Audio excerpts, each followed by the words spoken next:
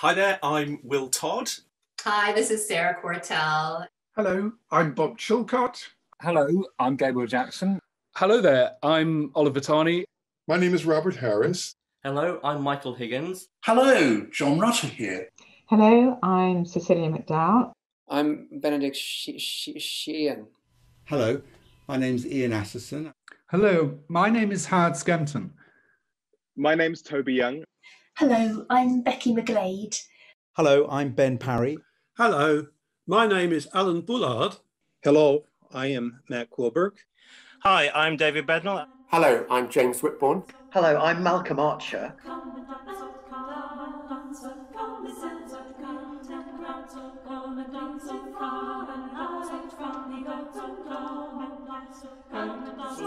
I did 2 volumes of piano arrangements of some of my short choral pieces and Christmas carols, which was really spurred on by the thought that there are an awful lot of home pianists around who would like something different to be able to play. Lockdown's actually been a pretty busy time for me. Just as it really came into force last April, I just started a new position at St Edmund Hall in Oxford, one of the colleges. I actually used to bake a lot of bread, and so this has been my lockdown project to try to get through as much of this 16-kilogram bag of flour. Putting recordings together, doing virtual recordings of individual musical lines and putting them together to make a performance. I saw a picture of a composer alone at a desk, and it said composers before the pandemic. And then the next one was a picture of a composer alone at a desk, and it said composers during the pandemic. And they were the exact same picture. So honestly, in terms of how my life has changed as a composer, I would say that it's actually been a really good and productive time.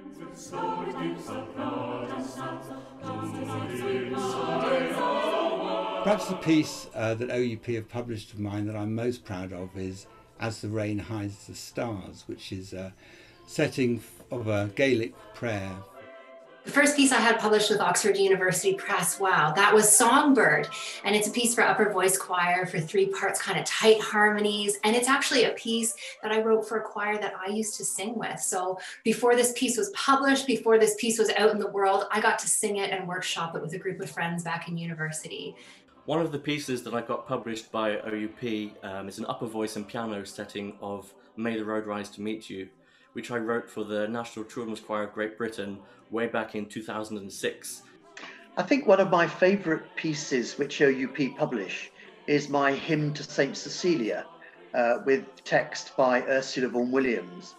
And I think I'm particularly fond of that piece because it just gave me an opportunity to write on a slightly bigger canvas. One of the pieces that I first worked with OUP was The Call of Wisdom, that was commissioned for the Diamond Jubilee of Her Majesty Queen Elizabeth II back in 2012. And it was originally written as an upper voices song anthem that was performed in that service. One of the pieces I have published with OUP is My Beloved Spake. In my setting, I emphasise the words come away, which for me are really the heart of the text, and speak of being drawn into a place of peace and strength. The first piece I had published by Oxford University Press, I think was in 1995.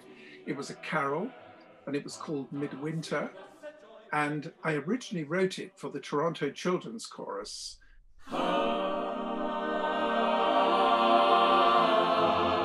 A desert island choral piece for me would have to be by Benjamin Britten.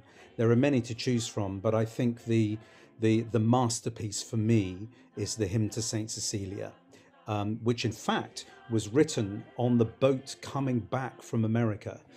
Gerald Finzi's In Terra Pax. For me, it's the perfect piece. It's not a long piece, but like so much of Finzi's music, there doesn't seem to be a note out of place. If I had to choose a single choral piece for my desert island, it would probably be Messiaen's O Sacrum Convivium. My ultimate desert island choral piece, which I've said in the past, so I don't think it would surprise anyone who knew me, is Howells's Hymnus Paradisi, which I still think for me is the ultimate piece. Bach B minor Mass. It's a piece that I think is one of the most profound pieces that has ever been written, a piece that I've conducted numerous times, and it's a piece that just reveals so much to one in its construction, in the way that Bach thought. You know, I often say that my best teacher was Johann Sebastian Bach, because I think when you have a problem, if you look into the music of Bach, you can always find a solution. One piece of choral music that really inspires me is the Bird, Laudibus and Sanctis. And the reason that it inspires me is because it takes me back to a time when I was singing with the Choir of King's College, Cambridge, in that amazing acoustic. St. Matthew Passion.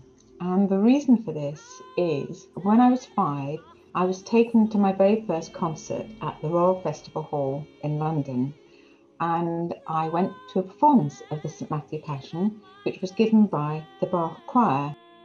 One of the pieces that's always been very special to me from, you know, childhood, singing it in Canterbury Cathedral as a chorister, and I always say to people, this is an example of how to write a perfect piece. There's absolutely nothing that you could possibly change to improve it. It's just immaculate, which is just If You Love Me by Talis.